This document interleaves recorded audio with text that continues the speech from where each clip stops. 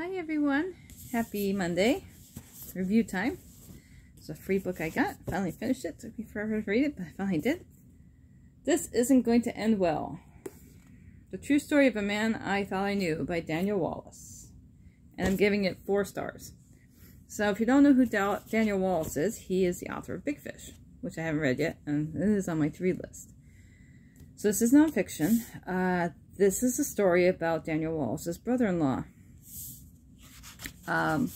And the reason why it's very emotional. I'm not crying. I didn't cry, but it's still emotional. His brother-in-law, William. And the reason why it's titled like that is because William, his brother-in-law, killed himself in 2001. So it's a story about how he came to know William. William dated and eventually married his sister. And what William went through most of his life. And it was very beautifully well written. That's why I gave it 4 stars, because it was wonderful. I mean, it's a sad story, but it was wonderfully written. And just interesting. Just, I know, it's definitely a trigger to suicide, but it's written in a way that it's coming from the get-go, from the first chapter. So it's not like a big surprise, but it's the development of it and what actually happened in this. Yeah, it's sad.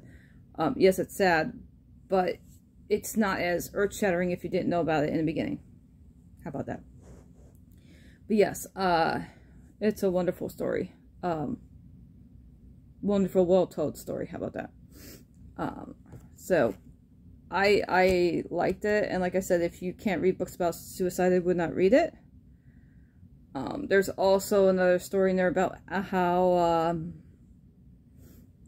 William was investigating his friend's death, his friend's death.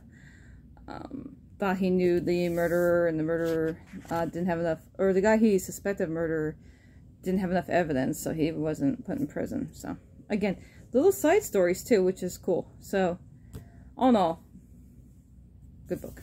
So once again, This Isn't Going to End Well. The True Story of a Man I Thought I Knew by Daniel Wallace. And I'm giving it 4 stars. Sorry, it got dark in here all of a sudden.